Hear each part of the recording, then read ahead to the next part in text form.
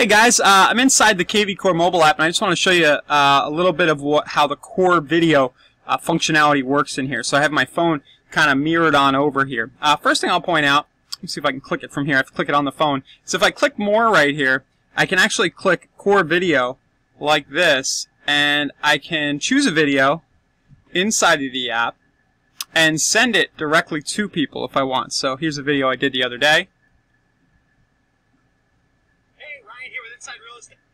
Alright, and I can click use video, and then I can send my email straight out like that. So any video in your library, your core video library, will be sendable from inside of the app.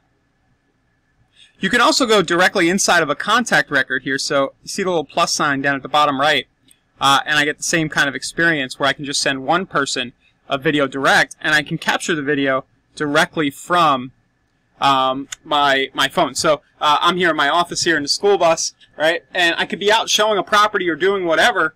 Maybe I see a property that's good for one buyer, right? that I just got done showing it to another. So I turn back around in the car and I go and I do a tour. I record it from the phone. Say, hey, I just saw this might be good for you. I don't know. That's just a bad example, maybe, because you don't want to sell a house. You're trying to sell another buyer. But you get my point. You can kind of record any video on the fly. Maybe you're doing an open house, you know, and you're browsing open houses on Sunday. You're doing a tour on your own, and you think an open house is good for a buyer or a specific set of buyers with a hashtag. So you would just go whip out the video like this, record it. So hit the button, start talking, stop.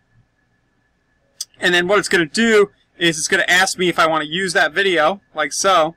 And then again, I can go ahead and do my subject and everything else and send it. And what's really cool, what I find really useful now, is that once I've recorded these videos and sent them, they're actually available to be used on the desktop as well.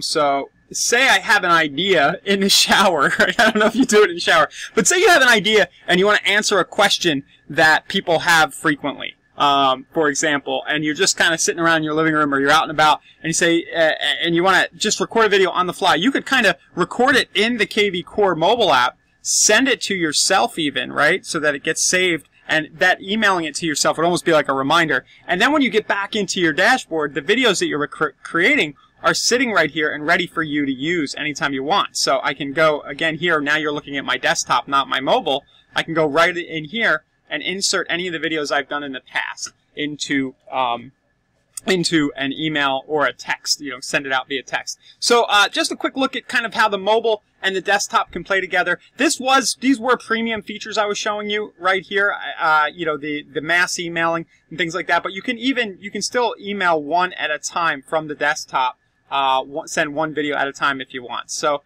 that's about it. If you haven't checked out the core video initial webinar, I'll put it somewhere near this video. I'm drawing arrows. It'll appear somewhere near this video where you can click and check that out. And then all you need to do to go upgrade to core video is either try to send a video. You'll get an upgrade prompt if you don't want to stay on the free, or you can go check it out in the kvCORE marketplace. If I head over to marketplace and I search video up at the top right like this, just click learn more. You'll be able to order from there. I've already subscribed, so I can't show you what it looks like to order, but you can learn more about it right over here in the Marketplace tab, and definitely do watch the webinar that's included near this video. Okay, thanks guys. Thanks for watching.